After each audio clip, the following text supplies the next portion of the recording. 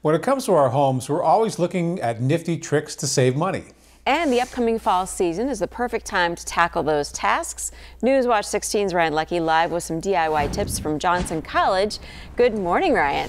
Hey, good morning, guys. Hanging out outside Johnson College this morning with the whole cast and crew. They're with us along with Colin. He's sort of the Swiss Army knife of instructors here, like the electrical director, HVAC, you name it.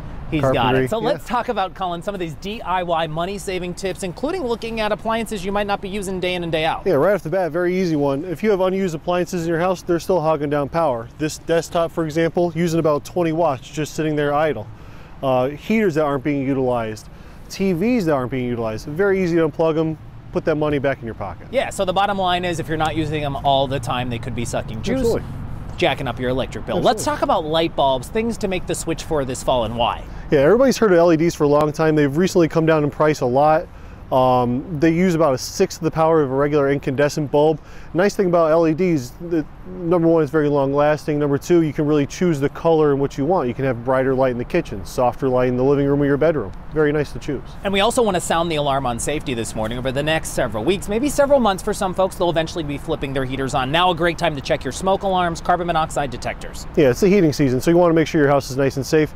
You want to make sure you replace your smoke alarms every 10 years. And you want to make sure you replace the batteries every year. Especially with carbon monoxide detectors, you want to make sure that they're near anything that burns natural gas, coal, propane. You always want to make sure you have a CO2 detector near an ignitable source. And speaking of alarms, you also have some other examples we wanted to share with folks this morning.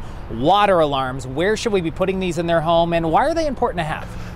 Nice thing, this is very inexpensive. It's a nice tool to put behind, say, like a washing machine, water heater, under a sink. Anywhere that can develop water that could cause issues, this will sound as soon as moisture hits the ground. More expensive and a bit safer of an option.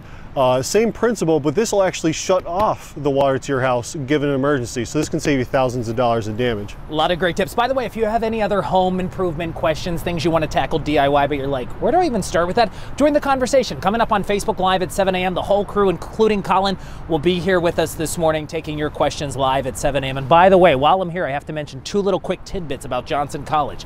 This year, the highest enrollment this college has ever seen in its history in more than like a century. So that's pretty cool. No cases of COVID, knock on wood. The students are still coming here day in and day out and learning.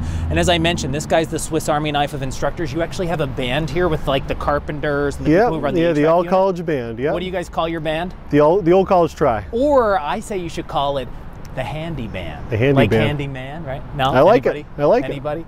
I don't know why, guys. All morning, I think I'm just so jacked. I'm doing the floss in between my hits today. I don't know where that's coming from. Ryan, you have unbeatable energy, that's for sure. And congratulations to Johnson College. It's awesome. Yeah, pretty cool stuff. Yeah. And lucky dance party as always. Thanks, Ryan. Hey, Milo, what's going on out there?